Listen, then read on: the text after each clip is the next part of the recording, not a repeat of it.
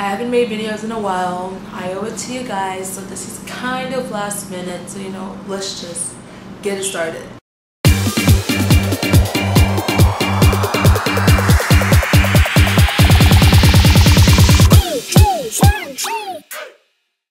I was such a loser. Hello and welcome back to my channel. If you don't know who I am, hi, my name is Brittany. If you do know who I am, hi, my name is Brittany. First things first, thank you guys so much for helping me reach 99 subscribers. And I was just... Wait, hold up. You're actually at 100 subscribers.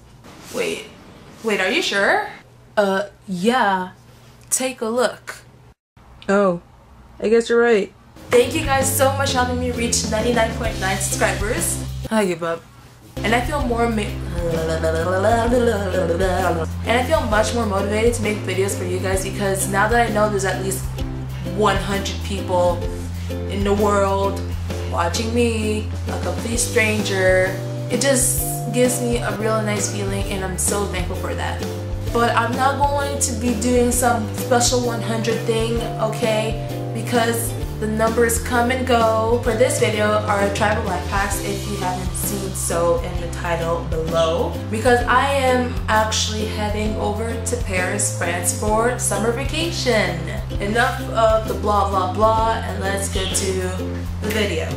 So for my first life hack is to actually dress comfortable for the trip you are going to. Make sure you are comfortable with what you're wearing, because it is a pretty long flight, trip, drive, train, and you just have to make sure that, hey, I'm here, I'm relaxed, I can sleep, and I'm feeling good. Alright, so that's just like my #1 essential, and just make sure you know what you're doing. If you want to dress in a tight pencil skirt with a blouse on and heels, then you do you. Moving on. Alright, so tip number 2 is actually a special way of packing. And what I do is a special life hack that people have been doing for a while. And if you're not doing this, clearly you're still stuck in 2017. So this is a really nice one that I usually do because it saves space, and it's also a way of me packing clothes as a whole outfit and also saving space at the same time.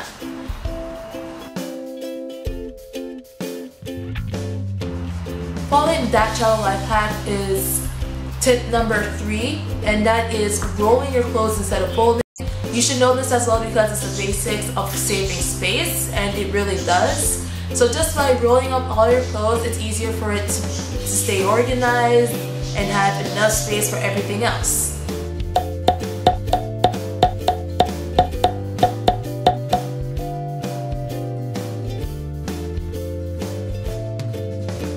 Now for travel hack number 4 is to actually use a toiletry bag, and just keep your toiletry stuff together. Believe me, you do not want to lose your toiletry stuff.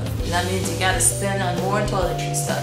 Coming up on the list is travel hack number 5, packing stuff into your shoes. It's basically saving more space in your luggage by shoving things inside shoes. So what I like to do is actually put perfume in my socks so it doesn't break, and then I put the socks into the shoe, and by doing that I'm preventing the perfume to break and to save space in my luggage by putting the sock that has the perfume in it into the shoe.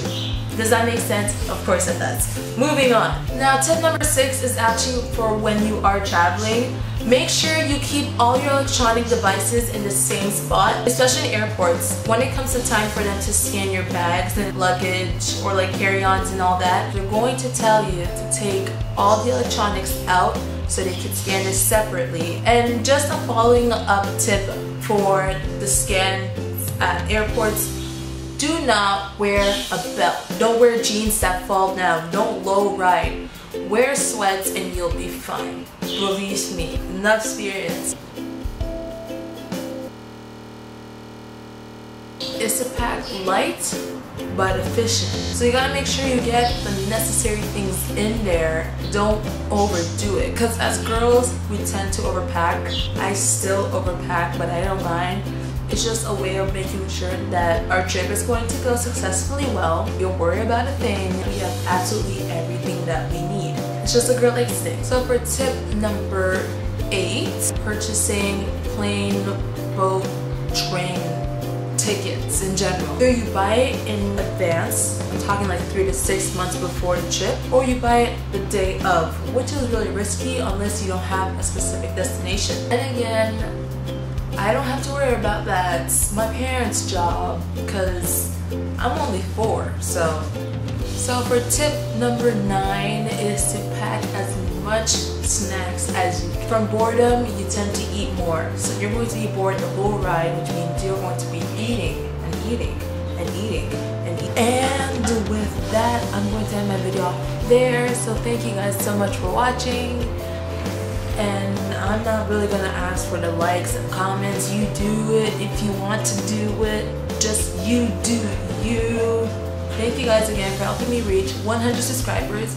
And I might be doing a Q&A if people are willing to ask me questions, or if I just don't get any questions in general. I'm going to search up random questions on the internet that were meant for other people, and I will answer with my own opinion.